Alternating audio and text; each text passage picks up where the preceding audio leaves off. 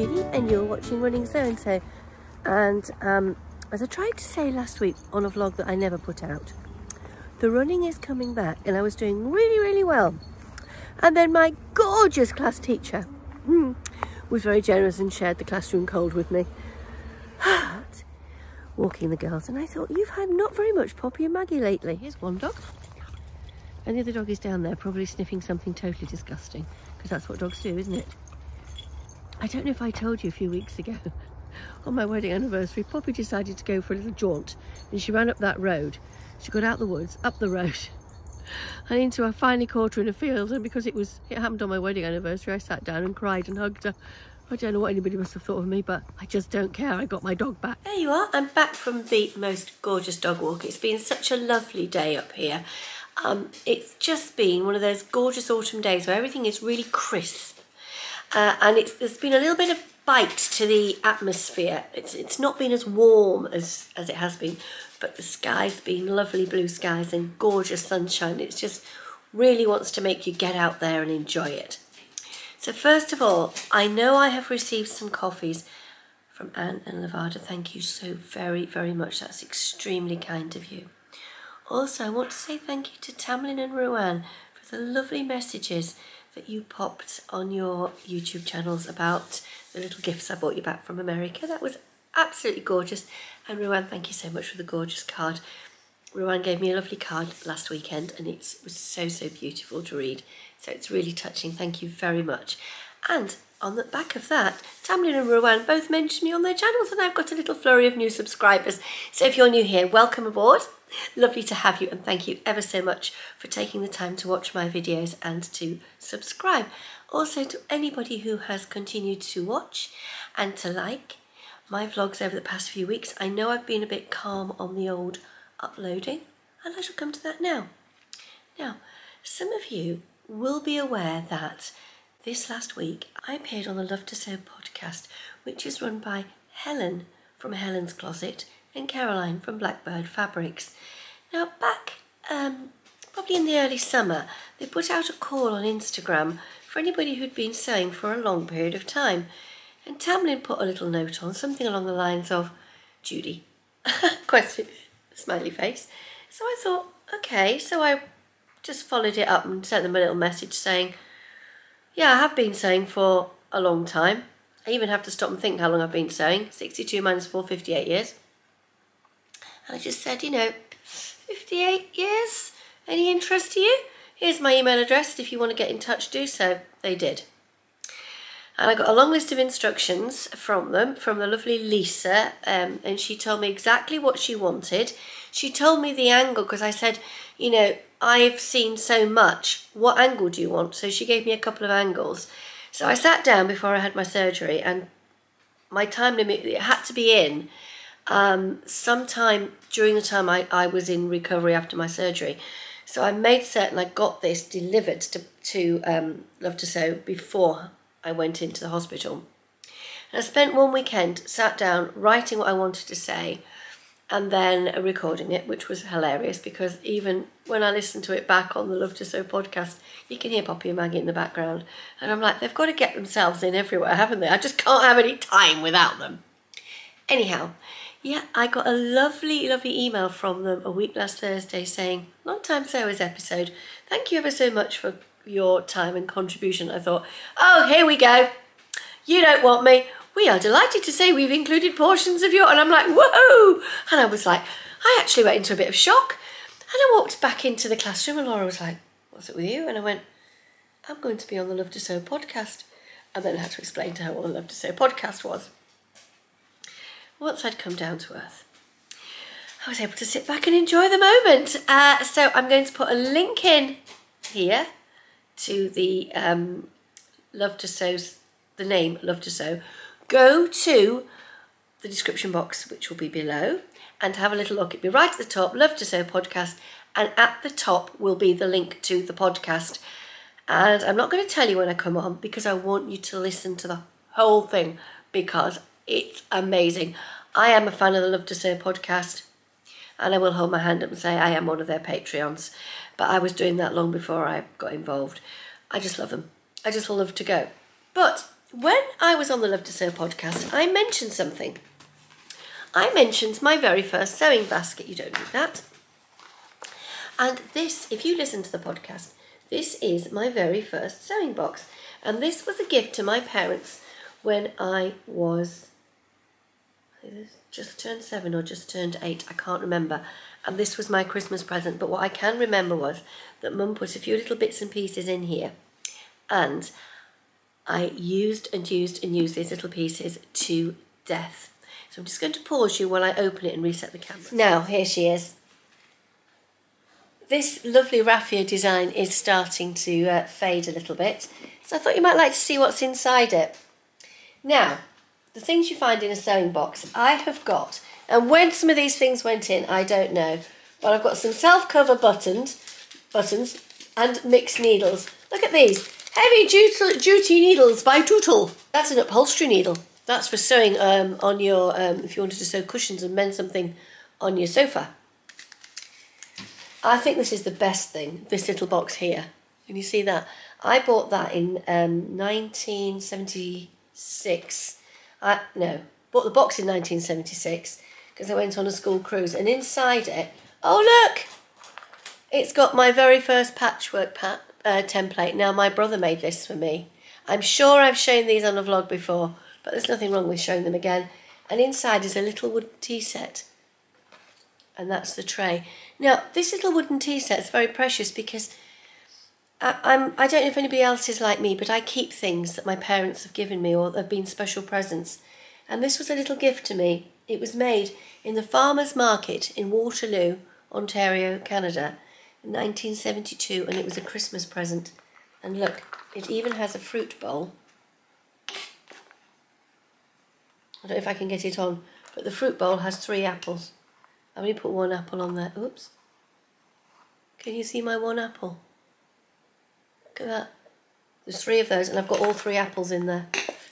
If you look carefully, you can see all 3 apples. So that's very precious.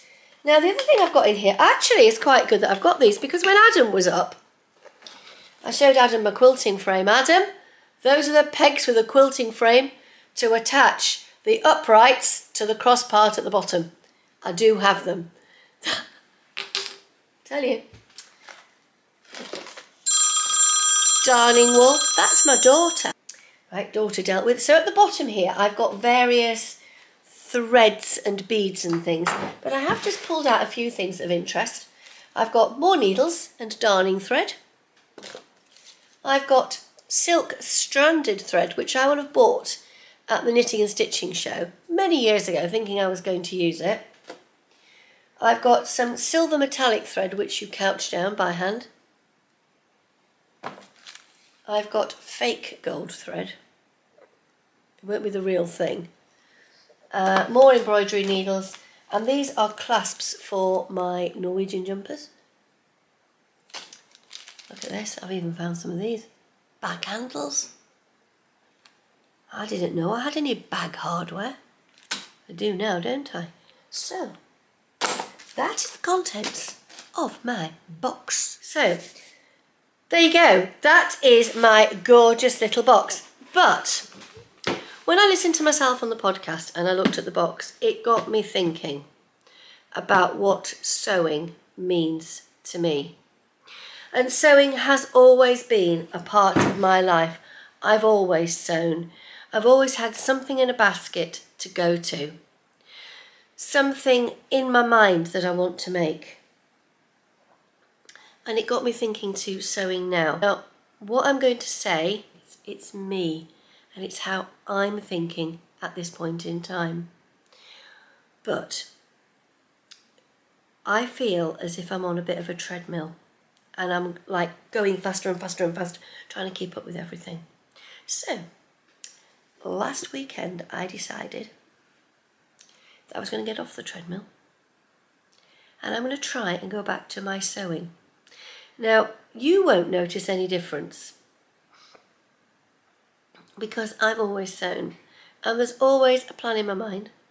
There's always something to share. There'll always be something on this table because there always has been something on a sewing table, whether it was upstairs in the top bedroom when David was alive, a dining room table stuffed into a basket somewhere, shoved in the corner of the dining room. There's always been something on the go. And I've not just had one box on the go, I've had several boxes on the go. And there's always been ideas, and there's always been work in progress. So you will notice no difference. But with regards to my mental health and how I move forward, I want to sew what I want to sew.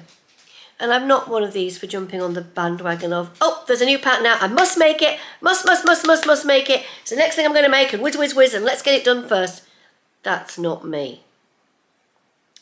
I want to sew for pleasure, and I want to enjoy my sewing.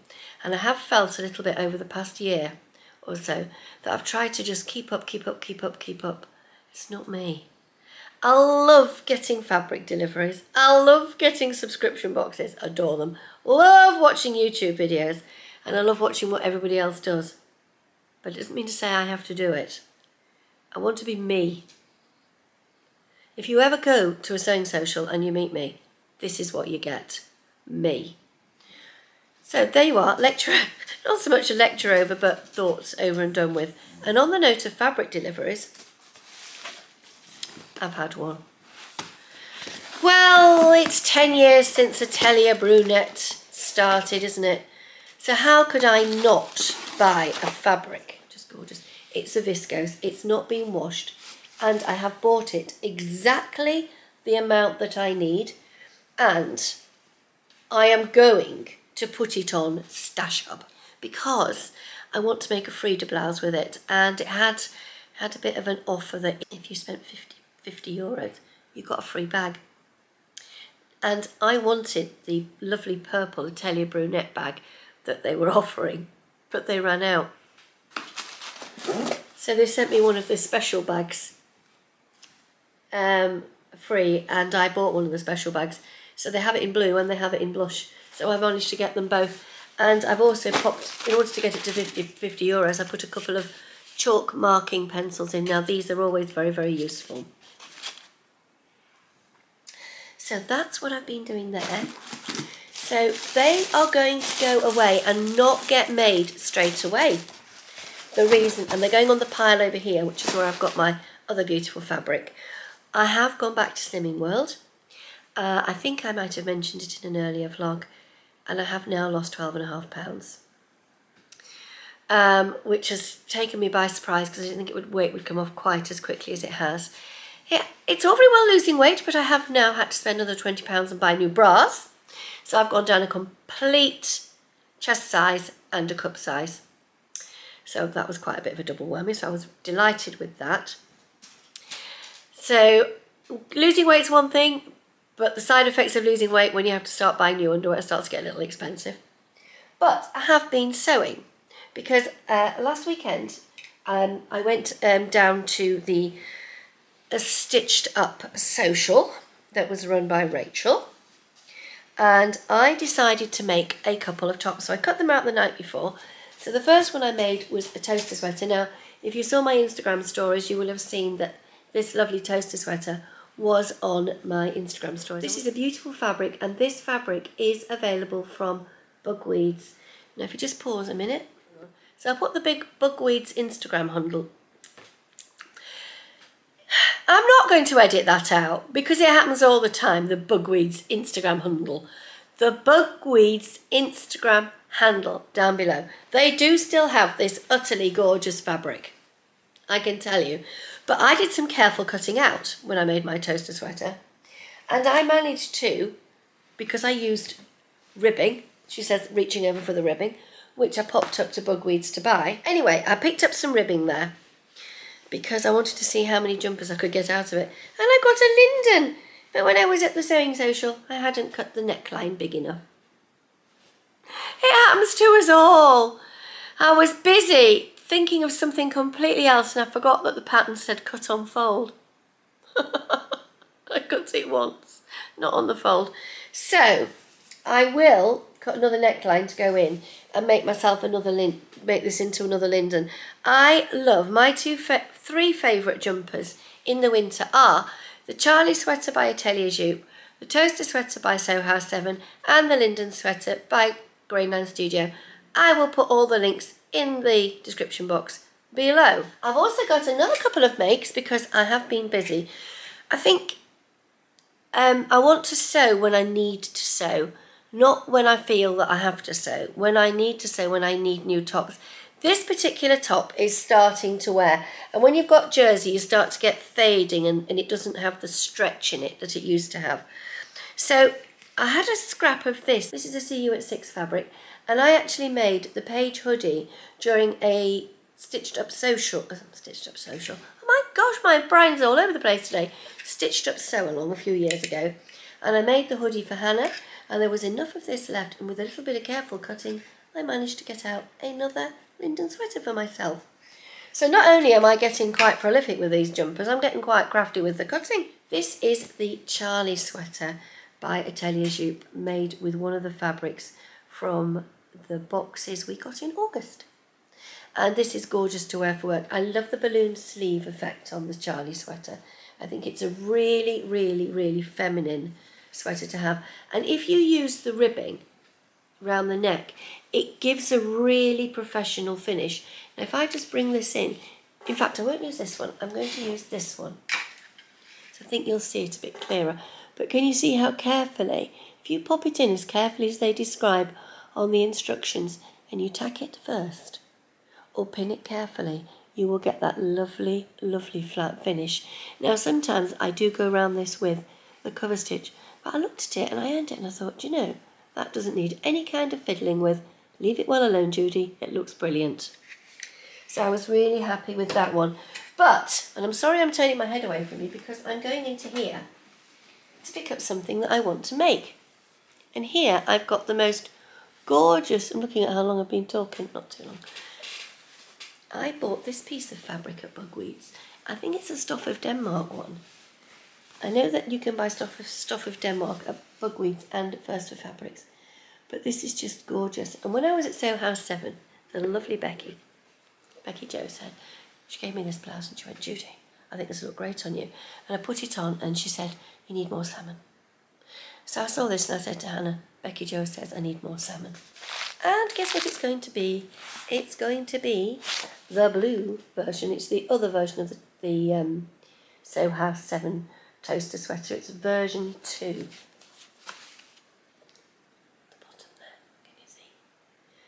Whether I do the split opening, I don't know.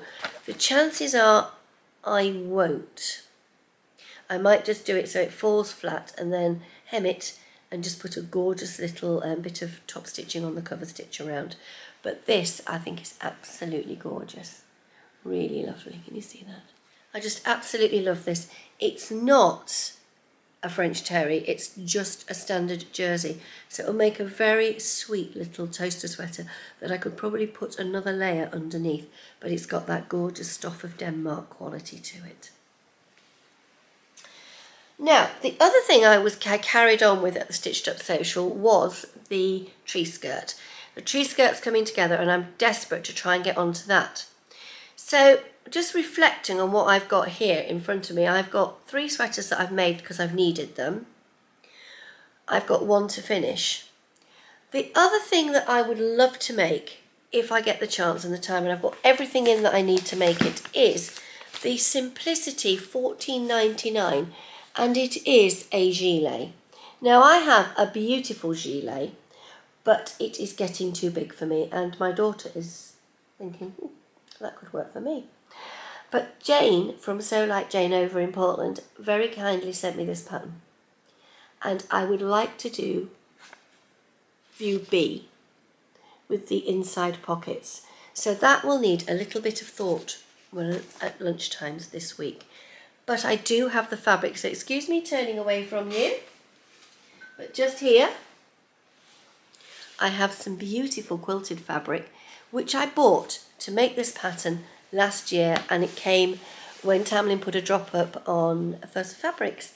So whether they've got this exact fabric, I'm not quite certain, but in the description box, if they have got quilted fabric, I'll put First for Fabrics quilted fabric link. If not, I'll just put First for Fabrics. You can get in touch with First for Fabrics and ask if they're going to get any of this.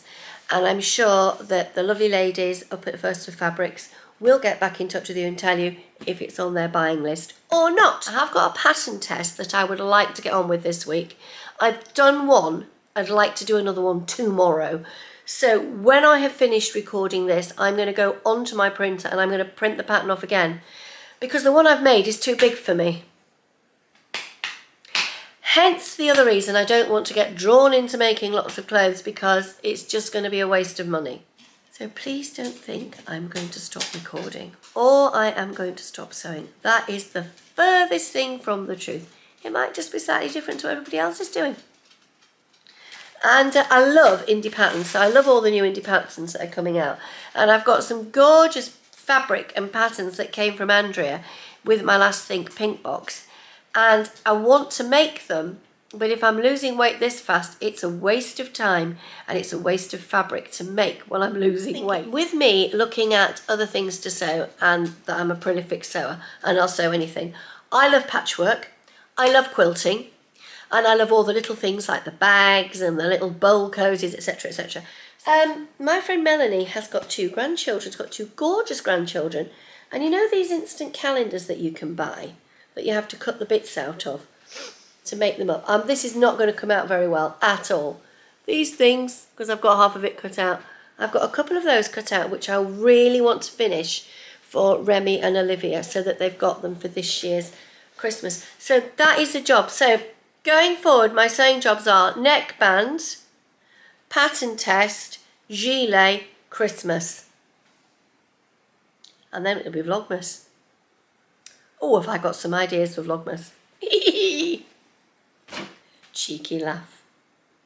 I really have. Oh, I shouldn't laugh because I don't want to give anything away.